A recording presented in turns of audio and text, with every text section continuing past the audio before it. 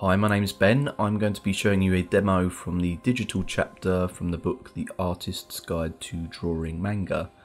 So this is going to be covering the sketching stage, moving on to inking, then laying the initial flat colours, adding shadow, and lastly rendering and also adding the final touches.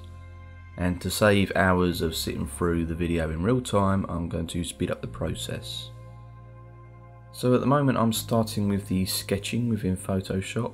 This is where I plan my initial layout, pose of the character and work out what they're going to be doing and what they're going to look like. Most of the time I start with a stick figure, basic shapes and light rough lines to get the general composition of figure in place. Because I'm designing an original character, it's a case of experimenting and making constant adjustments until I'm satisfied with how she's looking. Then I begin refining the sketch and progressively adding more detail.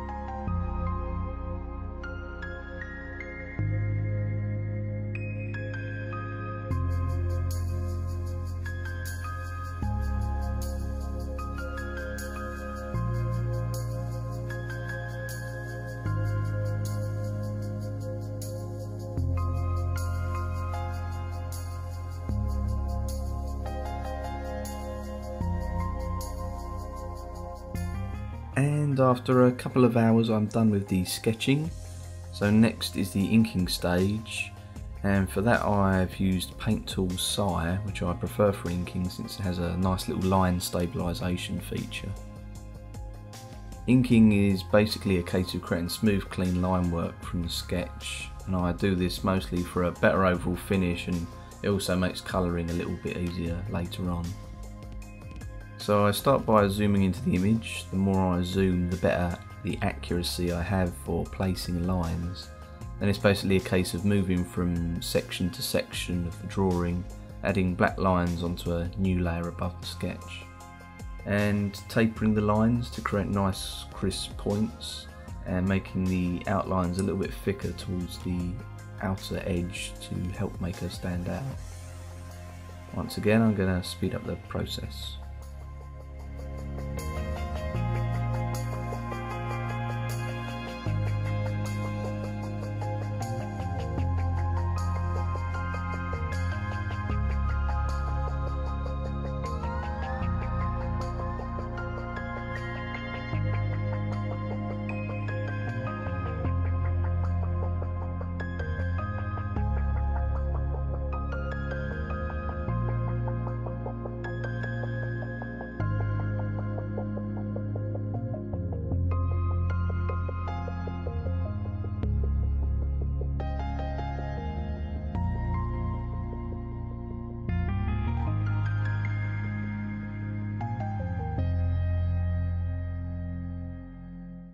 So speeding through the flattening process now, I use a combination of Photoshop's Magic Wand tool and the brush to apply the base tones. Each colour has its own layer, which makes shading and rendering a lot easier later down the line.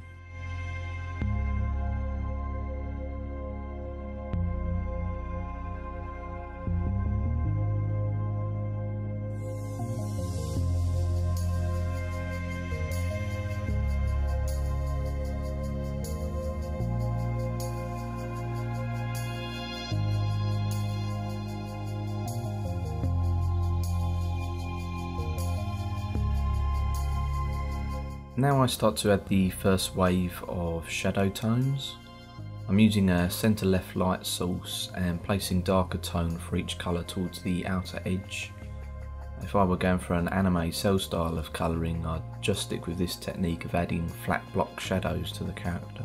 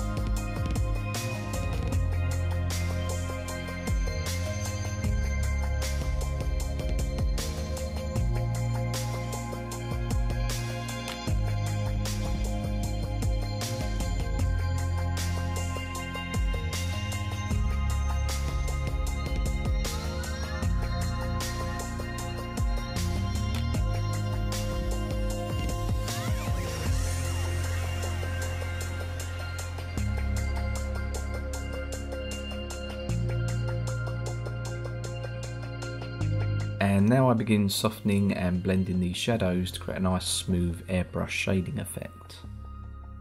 I usually start with the skin tone before working my way through each individual colour layer. Once I get the skin shading looking good, it's a case of repeating the similar process to tackle the rest of the image. I'll use a variety of different brush sizes and I'll constantly be zooming in and out of the image as needed. When I'm creating smooth colour blends, it's all about using a large soft brush and adjusting it to have a low flow setting. That allows me to build up the colours more gradually and stops the shading from looking blotchy or muddy.